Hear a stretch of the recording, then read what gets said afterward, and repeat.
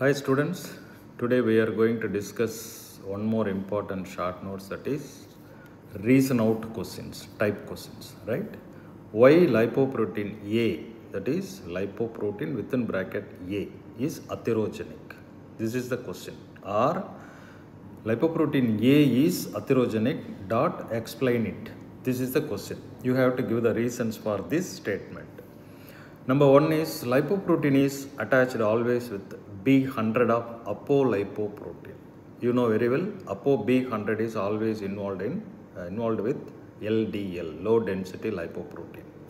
So it is always associated with LDL. It is highly atherogenic and always correlated with myocardial infarction and heart attack. That is why this lipoprotein A is very, very important. That too, this lipoprotein A is involved in young adult age group, that is 30 to 35, 30 to 40. The normal value of lipoprotein A is actually 30 milligram, 10 to 30 milligram per deciliter. If the level is more than 30 milligram per deciliter in young adult, means that is 30 to 40 age group, definitely they will go for myocardial infarction or a heart attack. That is why this is very, very important molecule for the young age group, right? Actually, what happens normally? It has homology of plasminogen. We know very well about the role of plasminogen. Actually, this plasminogen is converted into plasmin and gets attached with the fibrin and go for the fibrinolysis. That is why the clot formation and bleeding will be stopped.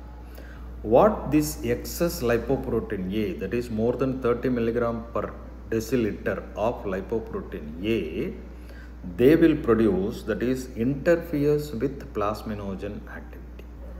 So definitely fibrinolysis will get affected.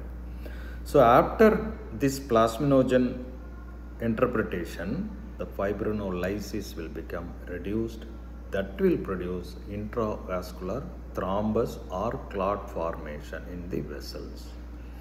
Then this thrombus, IV thrombus, leads to myocardial infarction or heart attack, right? So the lipoprotein A interferes with the plasminogen activity, disturbs the fibrinolysis, produces the intravascular clot or thrombus that leads to myocardial infarction in young adults, right? The level is 30 milligram per deciliter. If it is more than 30 milligram, means they will go for myocardial infarction or heart attack. That is why LPA is